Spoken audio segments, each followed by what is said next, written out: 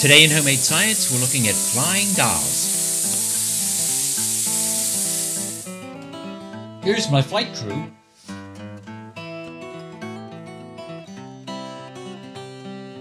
I found hair dryers just aren't strong enough, but this small shop vac is able to lift a few of the lighter dolls.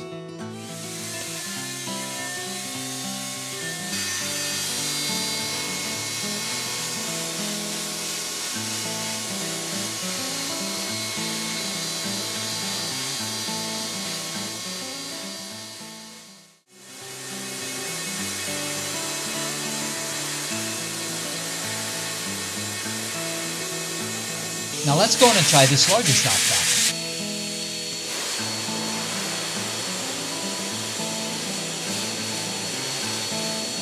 Face that way.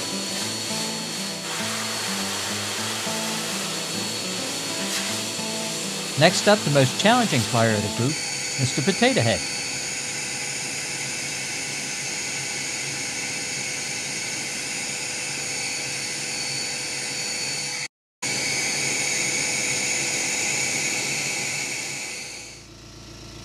Instead of the shop vac, we can also use an air compressor.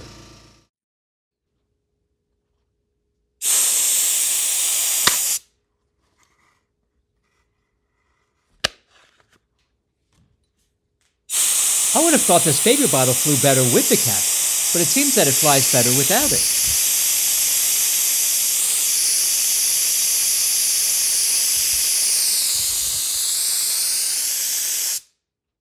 Next up, which hairstyle is going to be better for flying?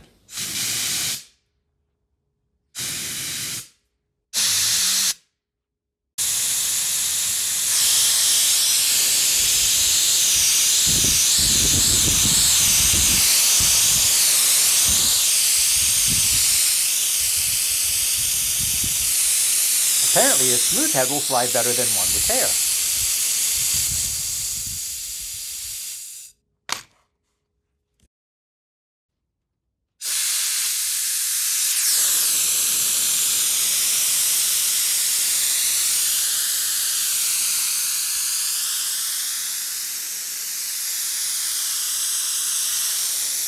So how is it that air going over the top of the head is able to lift the dolls up?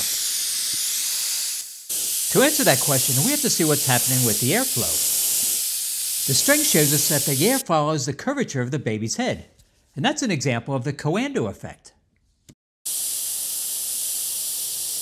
It feels like the air stops following the curvature around the top of the forehead. From there, it continues on in a straight path. The fast-moving air creates a reduction in pressure above the baby's head, so it's actually the air underneath it that's lifting the baby up.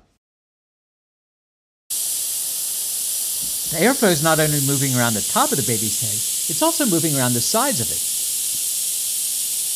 With the air pressure reduced on the sides of the baby's head, atmospheric pressure helps to hold the baby in the airstream.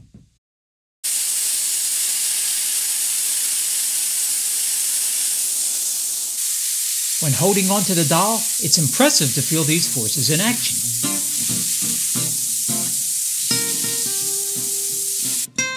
This has been Homemade Science with Bruce Yaney. I hope you enjoyed this video, and if you did, hit that subscribe button because there's a lot more demonstrations I want to show you. Thanks for watching. Bye.